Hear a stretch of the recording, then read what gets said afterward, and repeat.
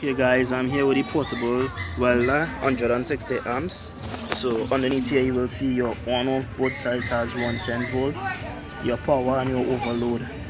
This is your dialer to decrease your amperage and to also increase your amperage here.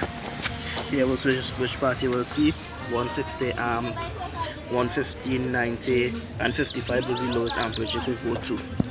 Just a little reading on it here.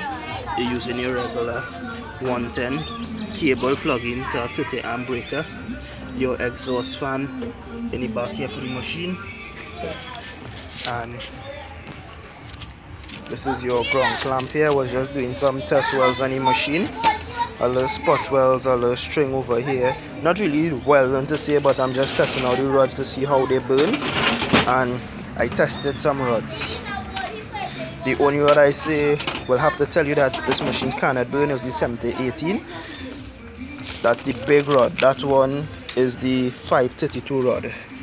Yeah, the 532, because that requires 150 amps to 220 amps, and the machine cuts off at 160. So this is the only rod you cannot burn with the machine. So you could go ahead and burn your regular 110, 110, 6010, 6011, 6013 and your basic 7018. I was using some 6010 over here and over here. If you run the machine on a 20 amp breaker, it will trip because it will overload, so you need a 30 amp breaker, and as I said, only 110 for the machine. So this is the portable welder that you could find in Trinidad and Tobago, 160 amps.